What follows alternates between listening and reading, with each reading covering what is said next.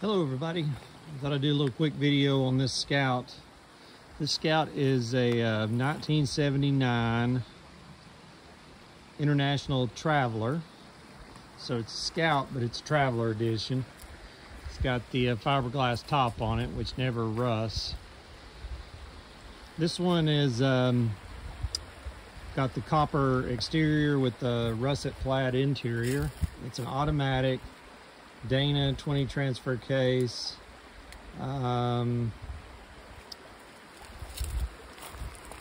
course, it's got Dana 44 front and rear, and it's also got disc brakes. Everything is here to make this Scout work. It's just a lot of rust repair. I'll show you that in just a second. There's the engine compartment. It's complete. Looks like it had emissions on it. So it could have been a California Scout. But it's definitely, I think it came from Texas, but it could have come originally from California. But it's got this aftermarket radiator. I don't even think it goes to this vehicle. It goes to some other vehicle. But the engine's all there. I think it's a 345. At least that's what the tag says. I didn't look at the stamp on the block.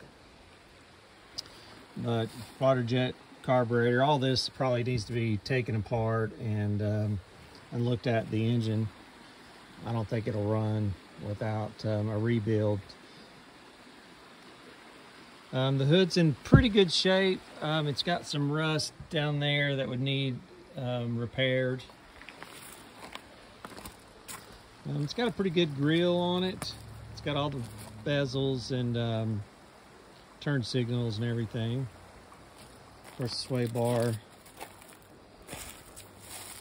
It's a pretty straight Scout. It's just got lots of little rust repair. So, like here on this fender, it needs a new windshield frame. This part's good. The doors aren't terrible. This fender here is probably the worst. And I don't know how much rust it's got in there. I'm sure it's got some. This front fascia is pretty good. Bumper's pretty straight. And there again, this fender's probably a little bit better. This door is really good. Both of the door panels are in pretty good shape. All that's original. It's got the dash. Somebody did cut the dash. It's got the clock, so it had a good option there. And it's missing the center console top.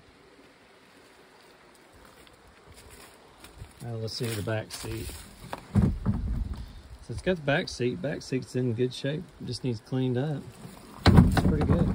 Seat belts are there. These lower rocker extensions would probably need to be cleaned up, maybe replaced. You can buy just that bottom panel. The upper quarters are really, really solid all the way down. These end caps are good. They're usually rusty. Yeah, that's pretty solid. Pretty solid. It's got a nice rear bumper. This end cap's pretty good. It's actually really good. And as you can see, it's pretty straight. This rear floor would need repaired or replaced. I don't think it's completely rusted out, but there's definitely sections that's got holes in it. But, you know, it's not terrible. I mean, you could replace just a section of it if you wanted to. I looked at it up there. It's much more solid. The fender wells look pretty solid. Just a picture of the interior.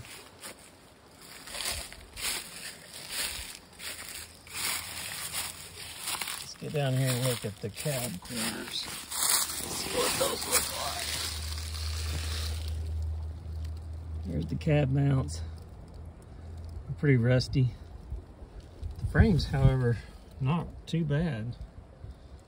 Pretty solid frame. The floor plans look like they've been coated or something.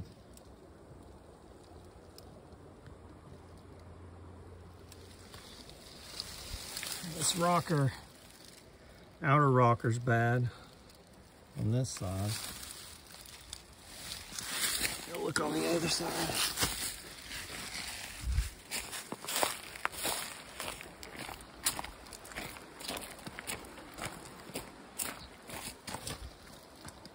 This rocker's not terrible. Up there is probably the worst spot.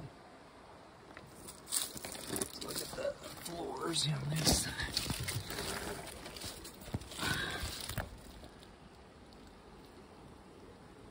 There's cab corner.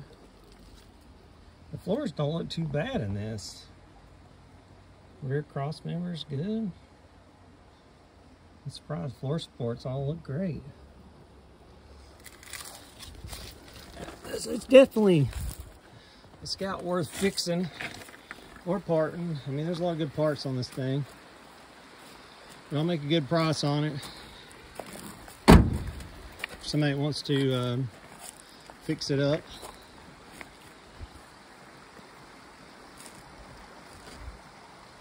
And there she is. She'll need to be towed. She rolls. Not sure if it breaks. Lower this.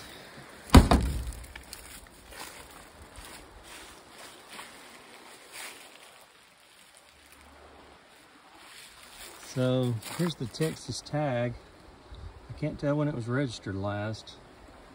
It's got a badge there.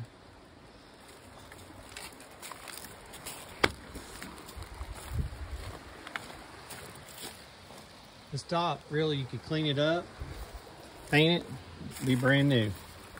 The top alone is probably worth $1,000, $1,500, maybe $2,000 by itself. So anyway, got the original windshield. The top of the windshield looks good. I'll shut this.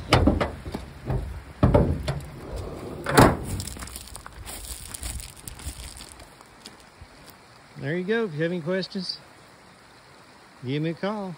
I have the title. For it, so that's a biggie. And it's got all the VIN plates on it. See you later.